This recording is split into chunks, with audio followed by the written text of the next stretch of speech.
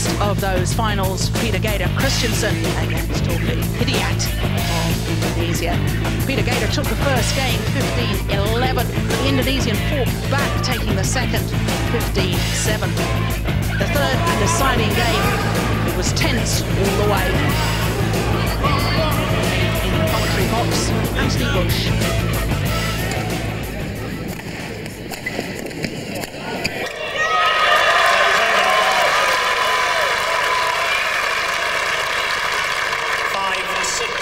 Both players getting into so much trouble with that attempted lift cross-court or drive cross-court. Oh, wonderful. Tremendous composure. Held this shot so long. Made Taufik guess which way he had to go. Once he committed himself, just played it the other way.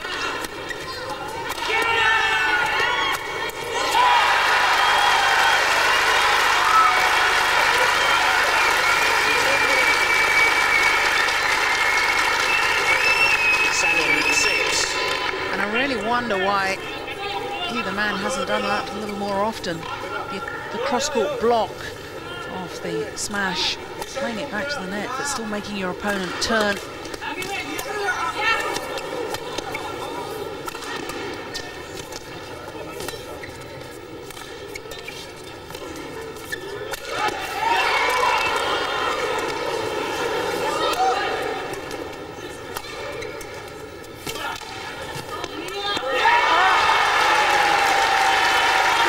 Just getting better and better.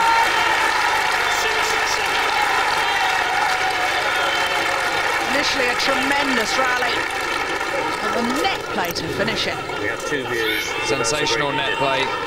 Peter Gade questioning Mike Jilks. He thought that earlier on in the rally, one of his shots had struck the ground before Taufik managed to retrieve it. Taking nothing away from the Indonesian, got back in the rally and kept a very calm head to play that tight spinning net shot. Gade's got to forget about it though and refocus on the next rally.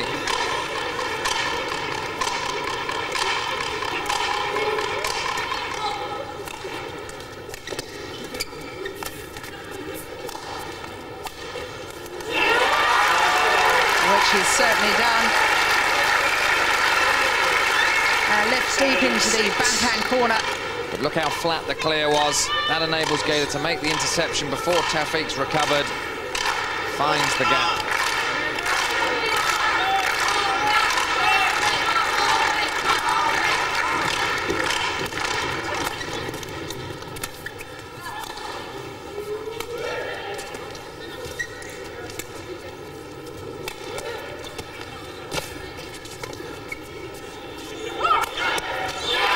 Brilliant. And the #1 seed, Peter Gade Christensen. Look at this. Net shot to the forehand side. And then the clip down to the backhand. Always making him move from one side to the other. And Peter Gade Christensen changes ends for the final time with the advantage.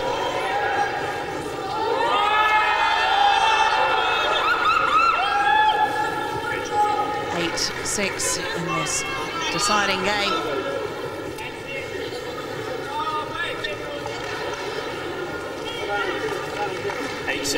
Play.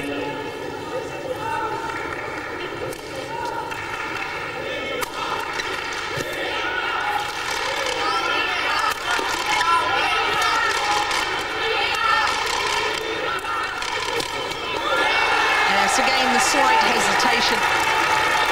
And even that costing him dear.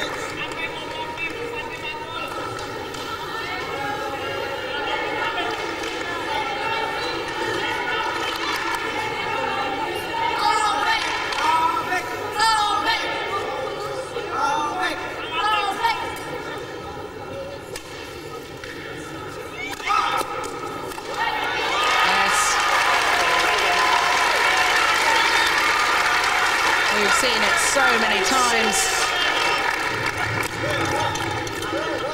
Still not an easy kill for Peter Gade, having to really bend the back in order to play the round-the-head kill.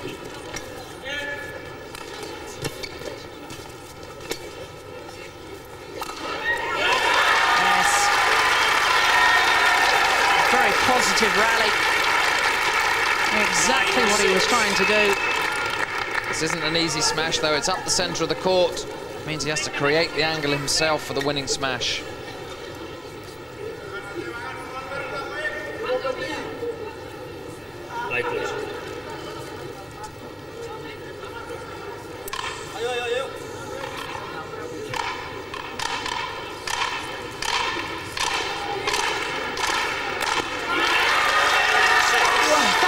Just unbelievable.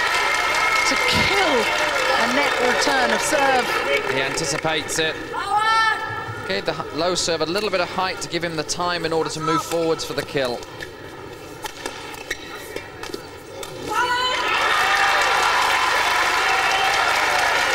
now Gade looks very much in command. Again, he's able to move forward. That was the key in the opening two games. Whichever player was able to hit their shots and move forwards to attack was the player that got the points.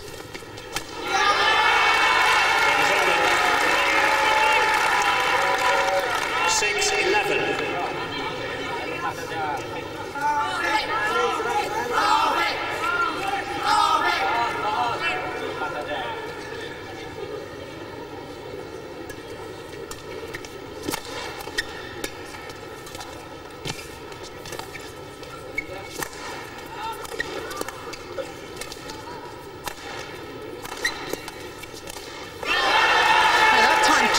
In that rally off the smash. Quite definitely learnt from all the errors of trying to drive it cross court. What we're going to see though at the end of this rally is Peter Gade still trying to maintain the initiative, driving it flat.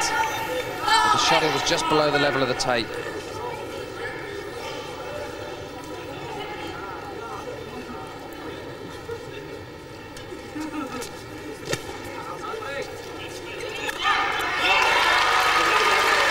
Wonderful angle again. You pointed out when it's the lift is basically up the centre of the court, trying to create these angles. Such a difficult thing, but leaving the Indonesian standing. 12-7. It's wide. Bad error by Taufik. The serve was wide from Gade. That means he's got the option of going straight or a lovely cross-court angle and missed it.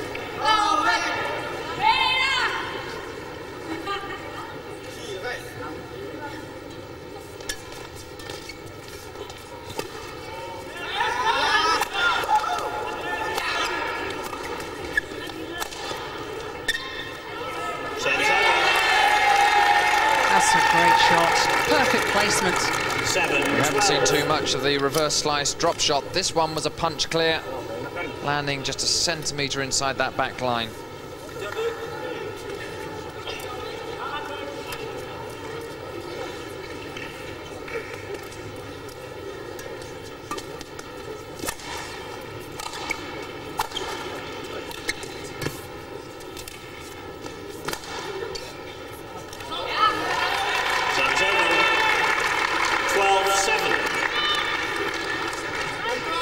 Oh, he still doesn't look flustered.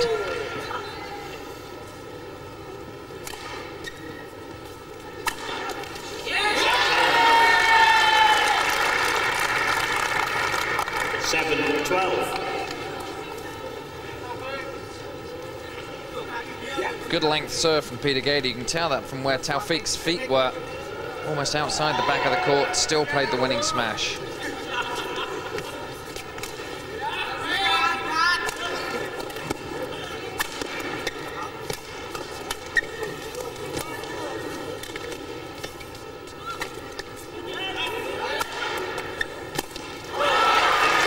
That's a good rally again.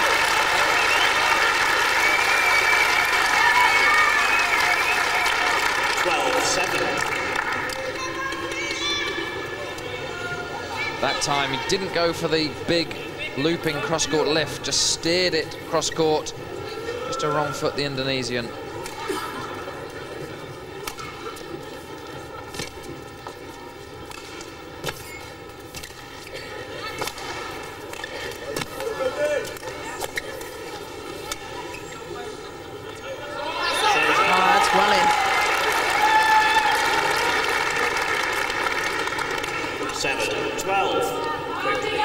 Yes, clearly in. And of course, Anthony, when you get a little bit nervous, and of course, Peter Gade knows he's so close to his first All England title. Sometimes you just will the shuttle out rather than really believing.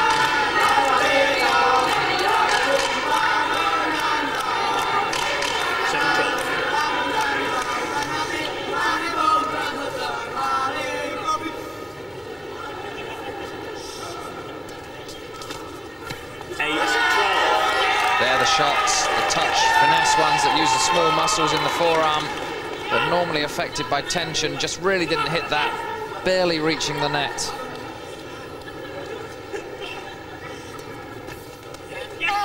Service over. 12-8.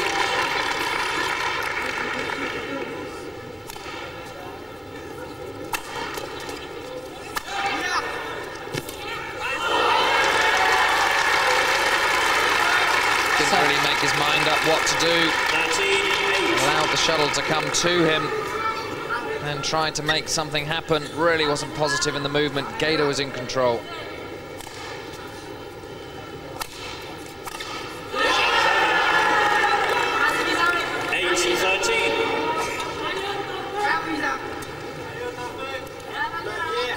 Gade, really not keeping his patience.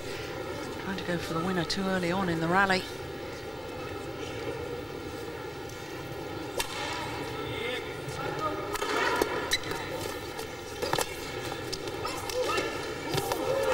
That's wide.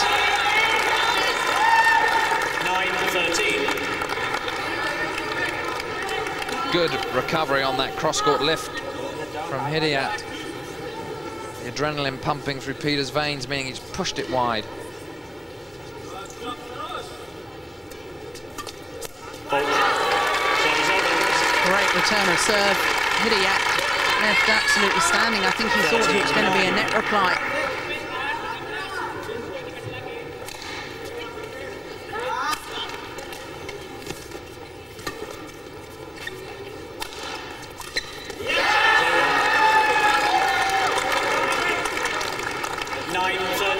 A bad miss by Gade. This clear from Hidayat was intercepted in front of that service line at the back of the court.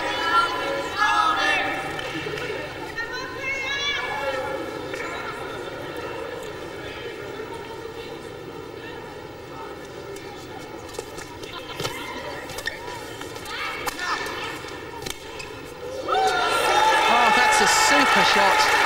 All set up by the speed of movement. Saw he had the half chance. 10-13. It's going to explode to the shuttle. Peter Gade didn't anticipate the flick up the forehand side.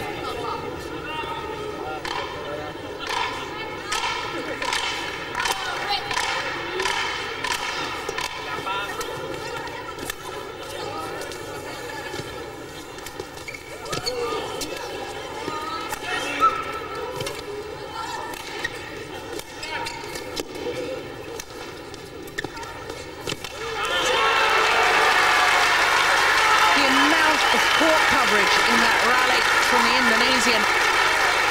Peter Gade using every inch of the court.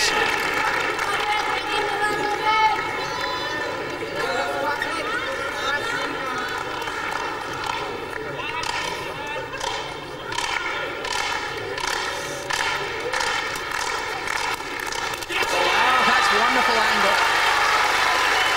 And the world number one, Peter Gade Christensen, now on championship point. 14, match point 10.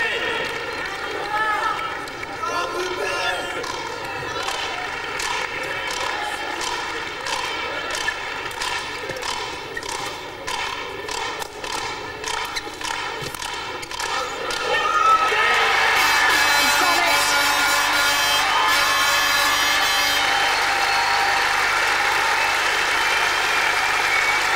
The delight of winning the All England Championships. 22-year-old Peter Gade Christensen, the world number one, has finally won a major title that he so dearly sought. 3 hard games, but Anthony, in the end, he was the better player. He deserved it. He really was. A gentle player could be the more positive that really worked for them. Peter Gade playing the downward shots, moving into the mid-court, looked very good moving forwards, but what a performance from the 17-year-old. We're going to see a lot more of him in the future. Peter Gade just thanking his fans here who have supported him throughout the championships.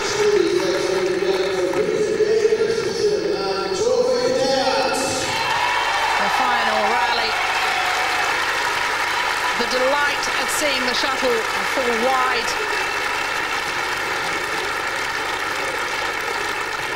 The realisation, and Peter Gade is the All England champion.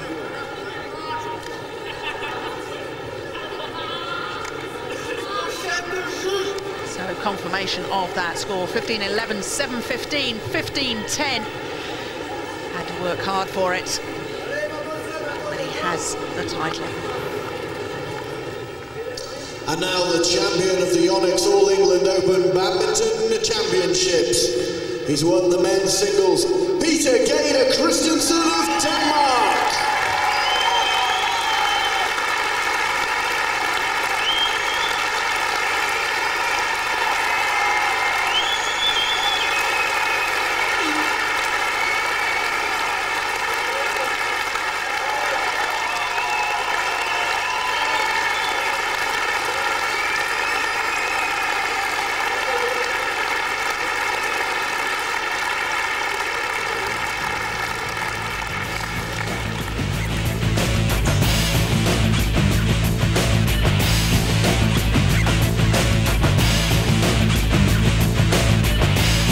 Congratulations to Peter Gade Christensen, his first All England title.